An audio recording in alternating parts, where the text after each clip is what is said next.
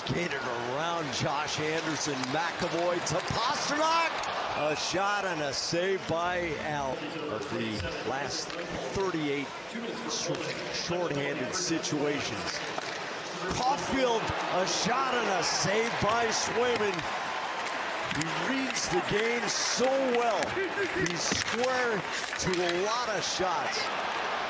Josh Anderson, a glove save by Swayman. Then the steal by Josh Anderson. He closes, tries to rip with Pavel Zacha. 7:20 by Zacha. Gets the puck back from Carlo and a save by Allen. Marchand to McAvoy. Pastrnak. Slap pass to Marchand and Allen. A good save. a real good save. Pastrnak tees off and didn't get all of it. Make sure that sticks in one piece. Coyle out of the corner, saucer pass to Pastrnak, back to Coyle, Pastrnak to McAvoy.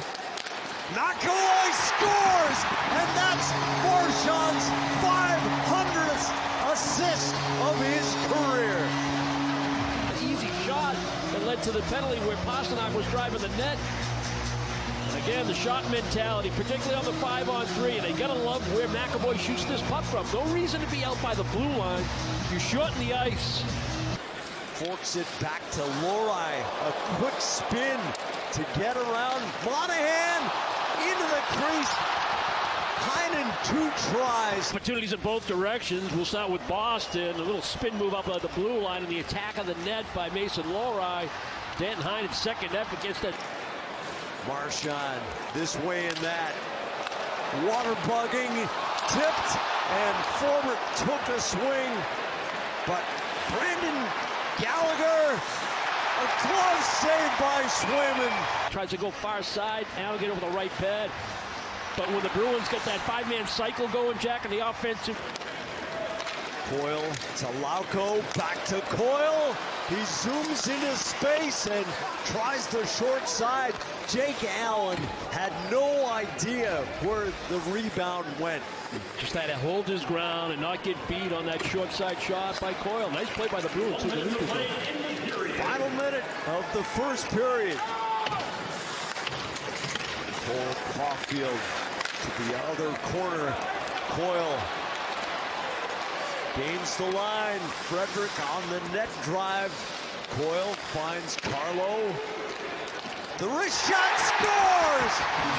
Tip in the high slot by Trent Frederick. And it's 2-0 Boston.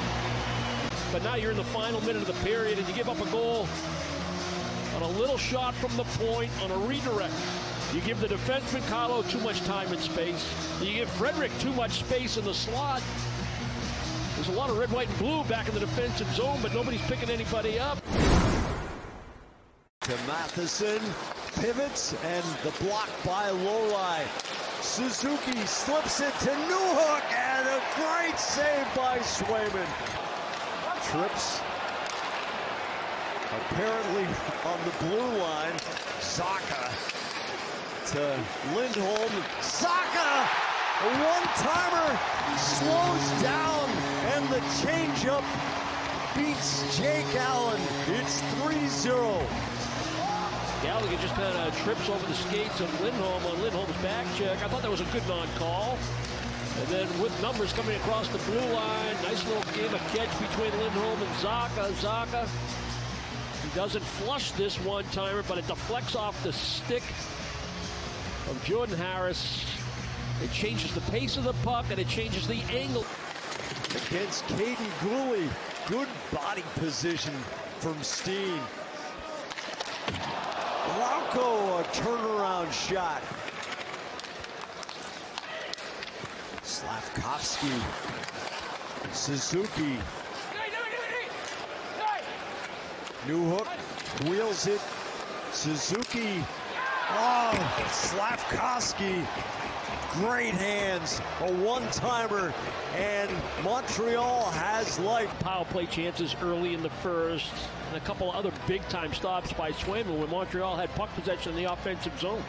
Bruins had a couple opportunities to make a play in order to get an exit, and everybody seems like they're in decent shape in terms of protecting the goal scoring. Cross-ice pass. Slafkovsky knocks it down. One shot on the Montreal power play. And here's Trent Frederick. He scores! Fresh out of the box. It's 4-1. In between Montreal's goal and the goal margin spreading to 3. You know, the goals, in terms of numbers, might not be there for Jake DeBrusk, but he makes a big play. He's able to steal that puck along the wing boards just as the penalty expires. Shattenkirk's drive. Puck loose, and Jake Allen smothers it. Pasternak's able to fight for that loose puck as he steps inside the penalty-killing unit of the Canadiens, gets a shot away. There's the one-timer by Shattenkirk. Lindholm had a one-timer. Frederick was looking for goal number 3. Jake DeBrusk works Cooley's side. Contra denied by Allen.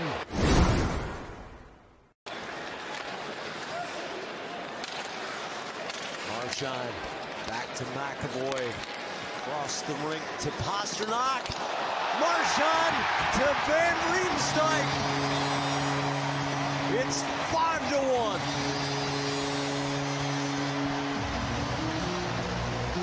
At the very end, they got to spread everybody out, and that allows both Marchand and Van Riemsdyk to be the only ones in and around Jake Allen. Pastrnak recognizes it.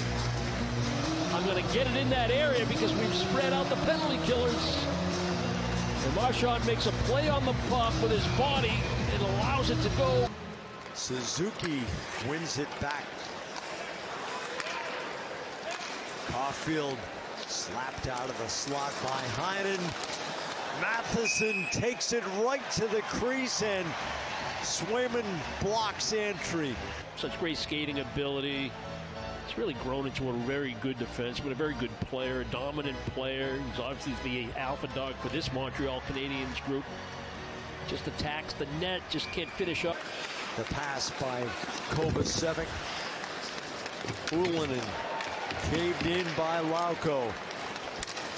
Slafkovsky. Dvorak, and a great save by Swayman, and Kovacevic knocks in the rebound. It's 5-2 with 4.5 to go. Yeah, and it's really too bad. I mean, the fourth line's been pretty good here tonight. They don't like to give up goals in this situation. Montreal going to the end, and Kovacevic, the defenseman, he's up ice. He attacks the net. Dvorak makes a nice play to him underneath the stick of McAvoy. The initial stop by Jeremy Swayman. Saka and Van Riemsdyk score also, and a 5-2 final.